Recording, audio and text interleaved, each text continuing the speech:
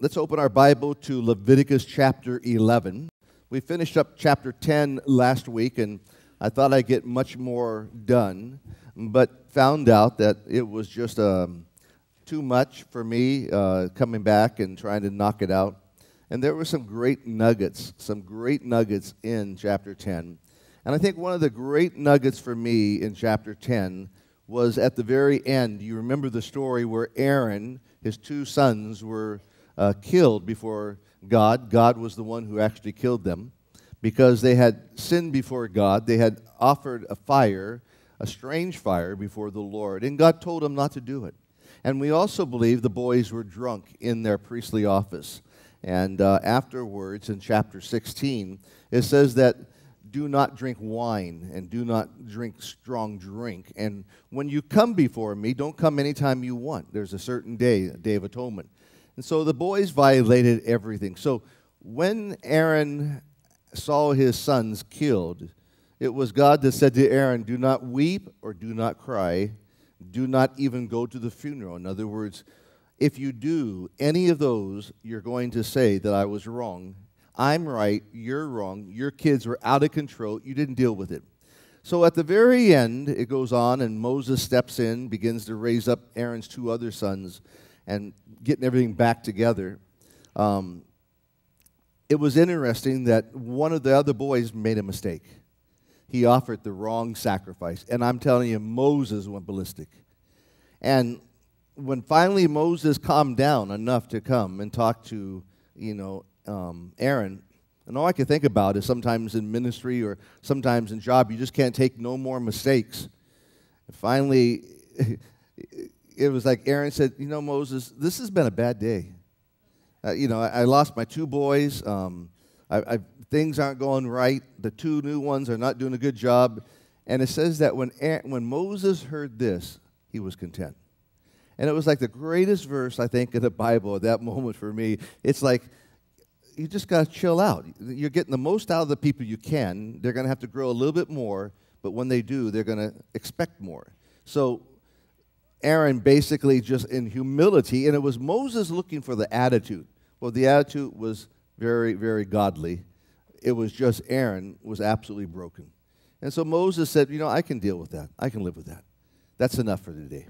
And I think it's great when you come to say, okay, I've pushed the kids as far as I can. Let's back off. It's just enough. We made some distance today. Let's back off. Let's don't drive it home to break them.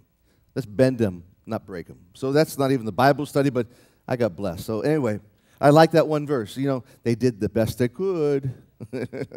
Shall we turn to Leviticus chapter 11 tonight, 11 and 12? Fun stuff.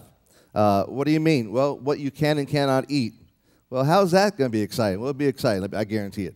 So if it's a locust, man, I tell you what, you can barbecue that puppy, put some butter on it and honey and eat it. No problem. If it crawls, you can't have it. So, well, why? I'll tell you tonight. So here in chapter 11, we're going to take a look at clean and unclean. And so I want to take a look at the area of holiness. I want to deal with an area that I believe oftentimes we don't deal much with. Calvary chapels don't deal with it, and we probably need to deal with it much more. To be holy before God. Why would I ever want to be holy before God? Why would I want to alter my behavior to be holy unto the Lord? Well, first of all, because it's what God desires. He said, go out into all the world and preach the gospel. Well, people are not going to live or listen to you if you're not living what you really preach. And so we see here, there's only one verse that talks about the cleansing or sanctification or holiness by the Lord. And it's found in John 17, verse 17. He said, sanctify them through thy truth. Thy word is truth. Underline that in your minds and your heart and your Bible. Sanctify them through thy truth. So here is one verse in the New Testament that takes the word holy and translates it into sanctification. So sanctification and holiness go together. So the word holy or can be translated to be holy or holiness. It can be translated to be sanctified or sanctification. And it's used 841 times. The root word has to do with set apart for God and set apart from sin. So when I really take a look at what it means to be holy, it's a lot more than just being pure. It's about my life being dedicated to God, my life being consecrated to God, giving God the very thing that He desires. And it means to be set apart, and it means to be set apart for something. So God took me out of sin, but He has to bring me into Christ. And this is a major problem in our life. We have come out of the world, but we haven't come into Christ. And we've come out of the tomb, but we're not resurrected. So we're almost there. Well, He brought you out of the world that He might bring you in to Jesus Christ. So if I just stop at the cross, then my sins are forgiven. But that's not what He desires. He wants you to go through the cross, through the tomb, and out the back end, risen in power and anointed. You are baptized, now you are risen with Him in the newness of life. So it's that regeneration that God begins to work in and through your life, where people oftentimes, they get saved and they're content. Well, I know I'm saved, I know I'm going to heaven, my life doesn't have a lot of witness to it, but I know I'm saved. Well, that's great. But I think there's something much more. I think there's a happier way to live your life. You say, well, Steve, holiness and sanctification is not the way to live. It is, because the greatest damage done is our guilt to our own personal conscience. We live very weird things. We have one life and another life. And when you have two lives going on, you're going to live contrary to your own convictions. And you're going to have a tough time. And so in Leviticus chapter 11, verse 44 and 45, this is what the Lord says. He says, I am the Lord your God. Ye shall therefore sanctify yourself. Now, underline that. You sanctify yourself. You set yourself apart. You put that time and set it apart. Now, I will give you the spirit of sanctification, and I will help you. And one last thing, the word justification is a word that means just as if I've never done it. When you get saved, you're justified. But then there's the work of sanctification, and I believe that work goes on for your whole life. Being filled with the Spirit of God. You're being sanctified every day. As you're in God's Word, He's going to cleanse you. As you're listening to the Word of God being taught, He's going to fill you. All of a sudden, these things are going to happen. As you're obedient to the voice of God, your life is going to be turned on to Jesus Christ. For I am the Lord your God, and ye shall therefore sanctify yourself, and ye shall be holy, for I am holy.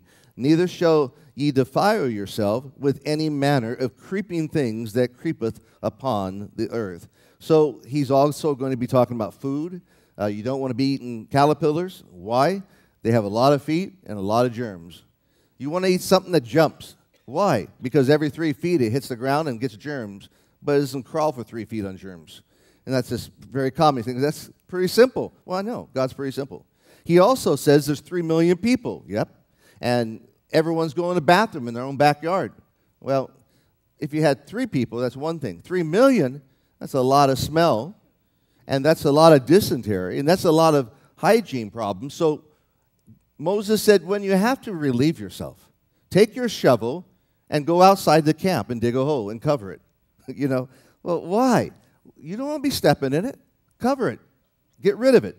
Don't let the flies get to it, because that's what's going to cause dysentery. So some of the stuff is very, very practical. In fact, some of the stuff we've gotten to the point of building outside the city, these plants and so on. So there are certain great things we can learn. And then verse 45, I am the Lord that brings you out of the land of Egypt to be your God. You, therefore, to be holy, for I am holy. Look at Leviticus chapter 19, verse 2. Speak unto all the congregation of the children of Israel, say unto them, Ye shall be holy, for I, the Lord your God, am holy. In Leviticus chapter 19, verse 2, he says, Ye shall be holy, for I, the Lord your God, am holy. And then in Leviticus chapter 20, verse 7, Leviticus chapter 20, verse 7, Sanctify yourself, therefore, and be ye holy, for I am the Lord your God. Verse 8, Ye shall keep my statutes and do these things. I am the Lord which sanctifies you. So the work of the sanctification is by God. And verse 26, ye shall be holy unto me, for I, the Lord, am holy, and have severed you from other people, that ye should be mine. So there's a little bit more definition. I'm going to be cut off, and I'm going to be drawn in. I'm going to be holy. I'm going to be sanctified. And God is going to be the one who does it. In Leviticus chapter 21, verse 8, thou shalt sanctify him, therefore, for he offereth bread of thy God. He shall be holy unto thee, for I, the Lord, which sanctifies you, am holy. And then two more in 2 Corinthians chapter 6, verse 14. And this is the New Testament today. It says, be ye not unequally yoked, therefore, with unbelievers. Now, that can be in business. You go in business with a non-believer, well, you're going to have a tough time. You're going to violate God's scripture. Well, why, Steve? Because their value is not your value. Your heart is not their heart. They don't want to give. You want to give. They don't want to pray. They want to play. And so you have nothing in common to work with. And so when God says don't go in business with a non-believer, he meant what he said. Because oftentimes those break up in horrible messes. And then he also mentions don't do it when you're dating. In other words, if you're dating a non-believer, why are you doing that? Well, I can't find a Christian guy. Well, I agree with you there. They're tough to find. But I'll tell you what, the way you're doing it is absolutely in violation to God. Well, I'm going to win him to Jesus Christ. No, because you haven't even won the Word of God in your own heart. God said don't do it. You're doing it. You think you're stronger than the Word of God, and you think that your spirit is stronger, and you can say no. This guy is going to absolutely deceive you because you're getting the very best right now. He'll talk the language, but the moment you get married, he'll go right back to being an atheist. It's going to destroy your life. And so God is seeking to protect you. He's not trying to ruin you. It says here, be ye not unequally yoked together with unbelievers. For what fellowship has righteousness with unrighteousness? You want to go to church? He doesn't. You want to read your Bible? He wants to watch cartoons. You want to pray about a vision? He wants to hire an attorney. So, it goes back and forth. Fellowship with righteous, unrighteous. For what communion has light with darkness? There's nothing there. What concord has Christ with Belial, which is the devil? Or what part has he that believes with an infidel? What agreement, verse 16, has the temple of God with idols? For ye are the temple of the living God. A God has said, I will dwell in them, walk in them, I'll be their God, and they shall be my people. And verse 17, wherefore come out from among them, and be separate, saith the Lord, and touch not the unclean thing, and I will receive you. So there it is. If I'm not doing this, I'm not going to be received. I will be a father to you, and you will be my sons and daughters. So we're out there doing this because we're looking to have a mom and dad. We're kind of going from bed to bed trying to find that love. It's not going to be found. In other words, you're violating everything about you, and you can't do that. 1 Peter says in chapter 1, verse 15, but as he which has called you is holy, so be ye holy in all manner of conversation. Now that's interesting, because that means manner of conversation is manner of your life, your conversations, what you say, the jokes you tell, everything else. Beware, because it is written, be ye holy, for I am holy. So when I look at that, I begin to realize, okay, God, we have to really face this issue. I mean, we don't like talking about it. We don't like talking about consecration or dedication or commitment, but probably we really need to. And interesting that there are 4 guys in the Bible that really kind of speak about this. And all of them were very interesting. Each of them were drawn to God. Each of them hit the ground sucking dust. I mean, they just were broken. And every one of them heard God's voice. So the first one I think of right off the bat is there was Job. You remember Job. In Job 42, verse 5, I have heard of thee by the hearing of the ear. I've heard about you from the hearing of the ear. But now my eyes have seen you. Wherefore I abhorred myself and repent in dust and ashes. I've heard about you, but now I see you.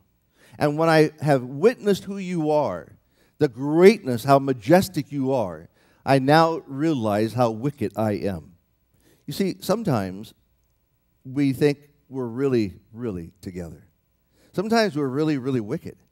And the reason why that wickedness comes out and we're never going to get busted is because of the fact that we don't realize that we've never seen God. If I've seen God, I'm never going to go contrary to what God wants. And so he says, I have heard thee by the hearing of ear, but now my eyes have seen thee. Wherefore I abhorred myself and repent in dust. The second one you remember so well is Isaiah. Great example. In Isaiah chapter 6, verse 3, one cried unto another and said, Holy, holy, holy is the Lord of hosts. The whole earth is filled with glory.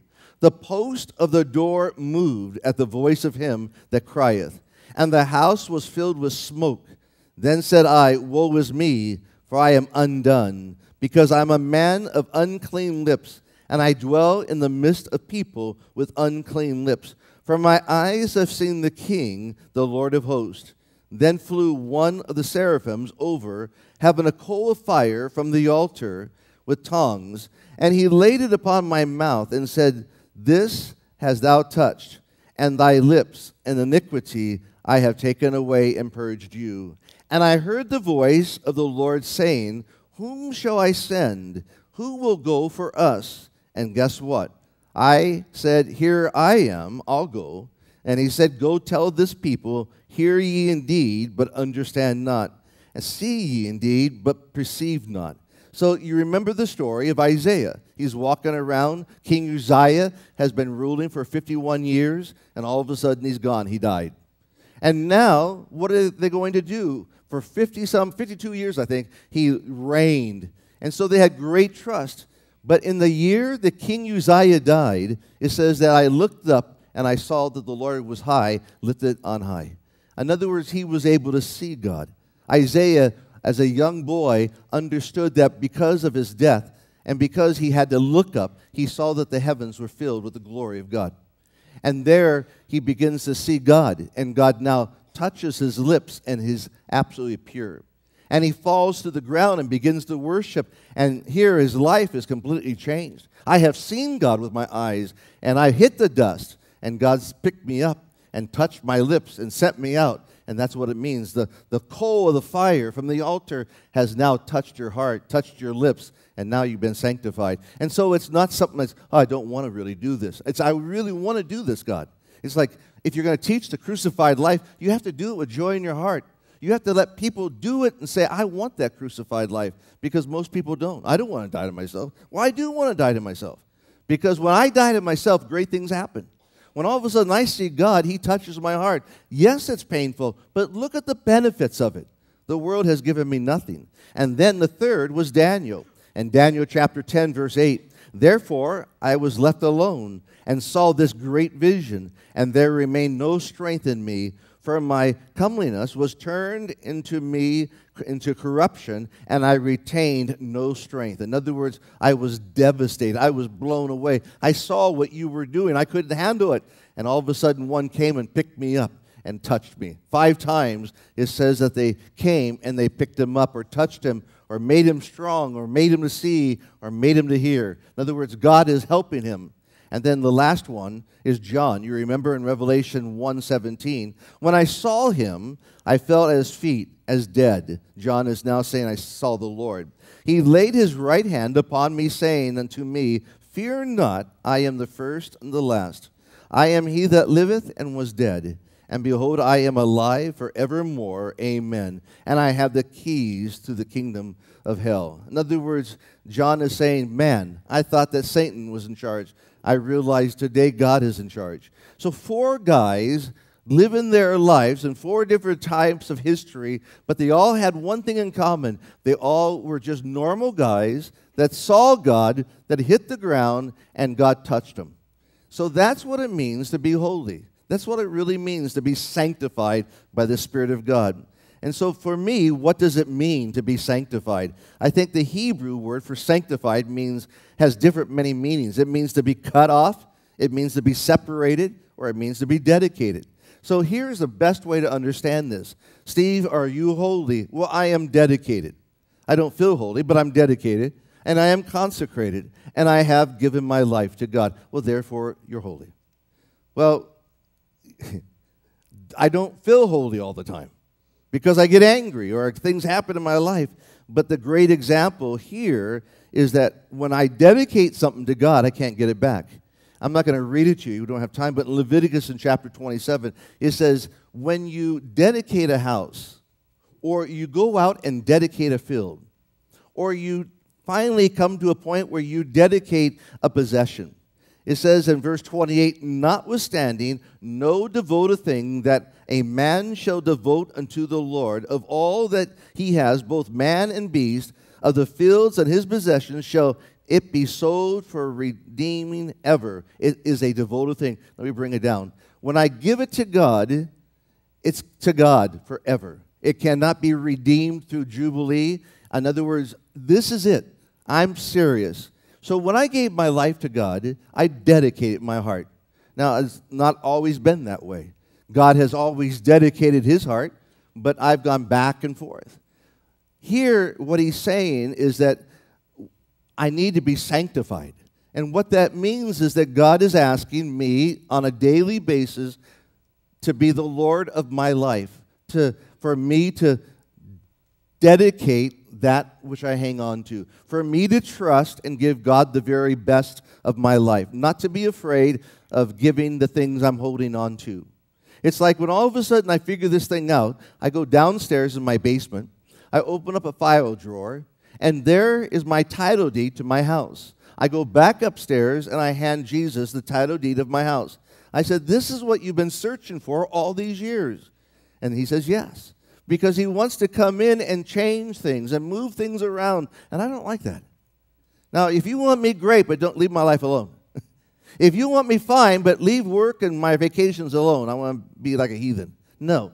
If you're dedicated, committed to God, then that's what it's about. That's why when you look at Islam, it's exploding. Why? Because they demand commitment and dedication with no strings attached. They know what they're getting into. We as Christians, because he died for us, now we are to live for him. It's hard.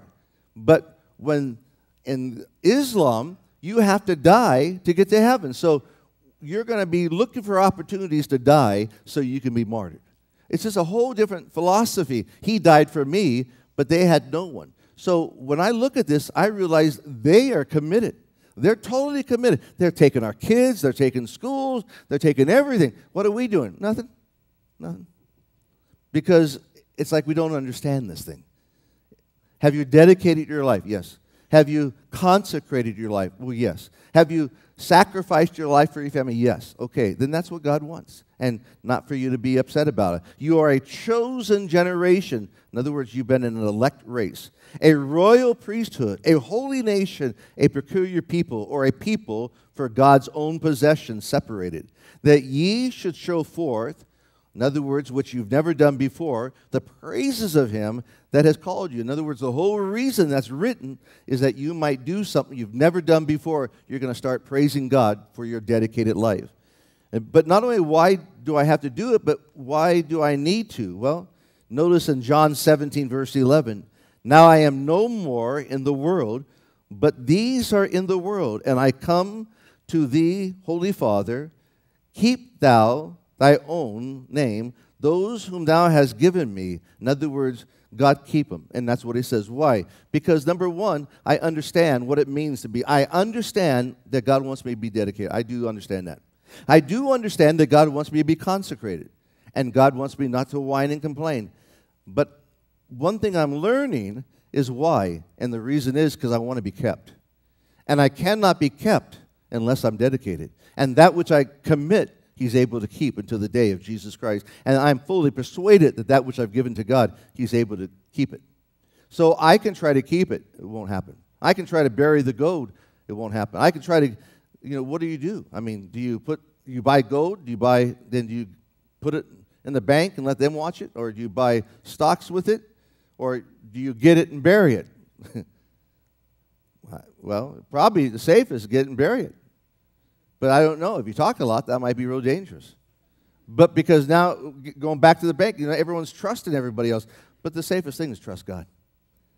And so here, the reason I want to do this is because God will keep me and God will protect me. It says God will guard me in John 17, verse 12.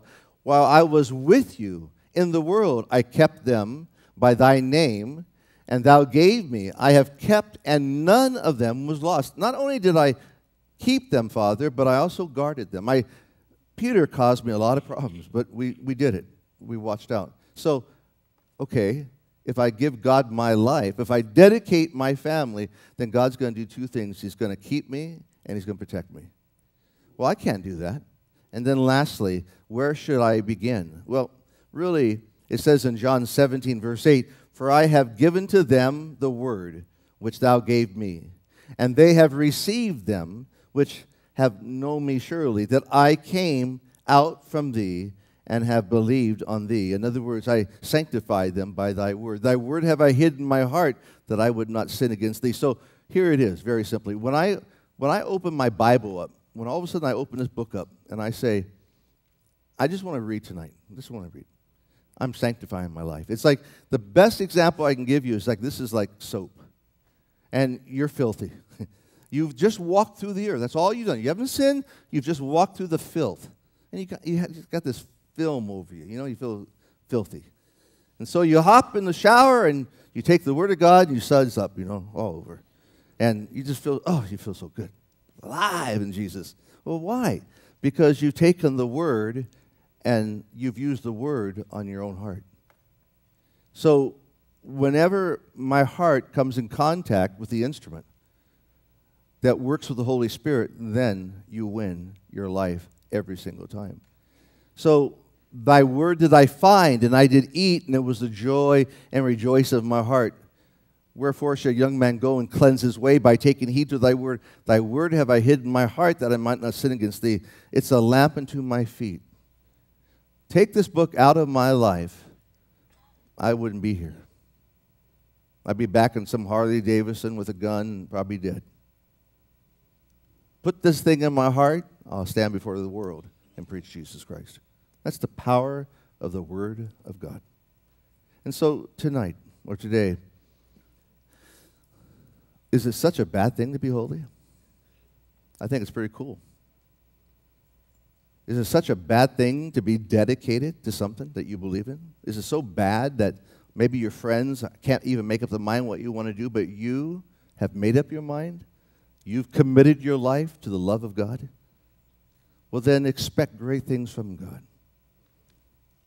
In other words, God wants you holy because He's holy. And down deep in your heart, if you could go to bed at night knowing that you've walked this day pleasing to God, it would be a great day in your life.